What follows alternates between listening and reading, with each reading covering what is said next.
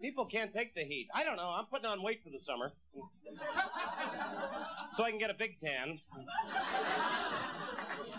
So I can have people point to me on the beach. God, look at the size of that tan. God, that's a lot bigger than it was last year, isn't it, Kevin?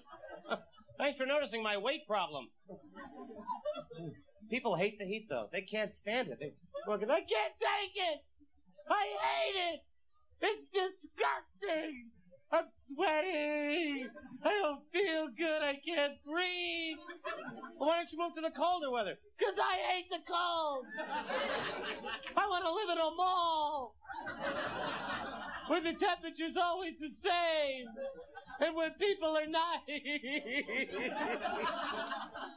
I hate it. Mall. That's all I do. I'm in the mall all the time. I go shopping. People mistake me for an employee. Ladies come up to me. Pardon me, sir. Where do I return the gifts? I'll give them to me. Take anything you like and walk right out that door with me. Are you sure? I've never heard of that policy before. Old ladies are stuck at the door. He said I could take it.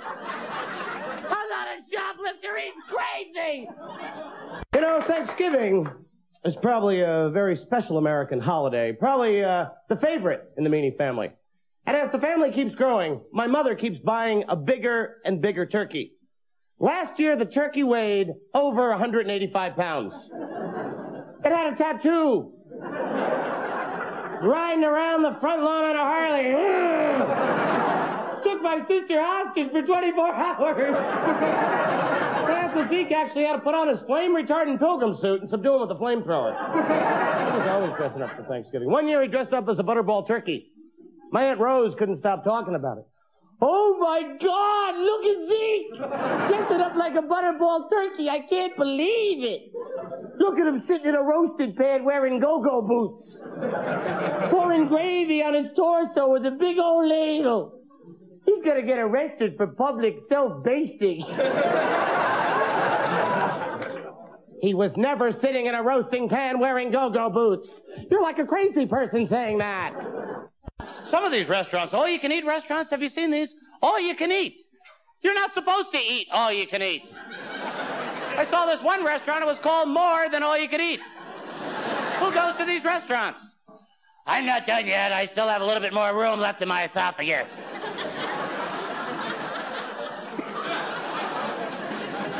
I'm really enjoying me. I don't know if you realize that or not. Assuming there's no blockage in your colon, would you like to take a look at our dessert wagon? This thing is huge. Teamsters are driving it in. Cheesecake's in. And that's not any cheesecake. That's imported New York cheesecake. Did you ever see that on the menu? Imported New York cheesecake. Hey, Billy, let's go down to the docks. The cheesecake's in. Cheesecake boats are coming, we'll party tonight. Cheesecake boats are coming, we'll party tonight.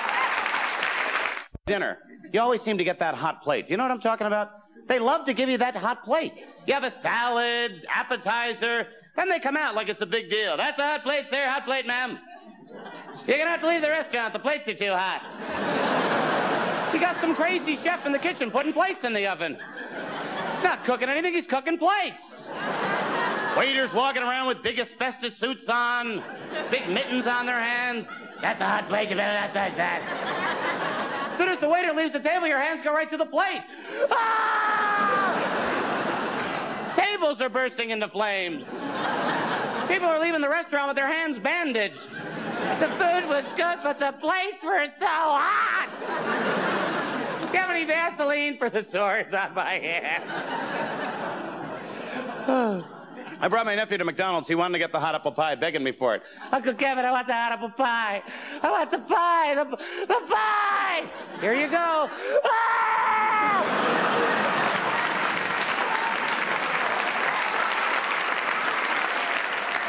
You got to read those labels, young fella. Warning, filled with lava.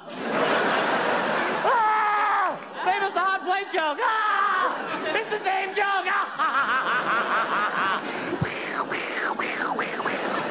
Last few weeks really haven't been that good. I broke up with my girlfriend, and, well, I guess you really couldn't call it a breakup. She was killed. It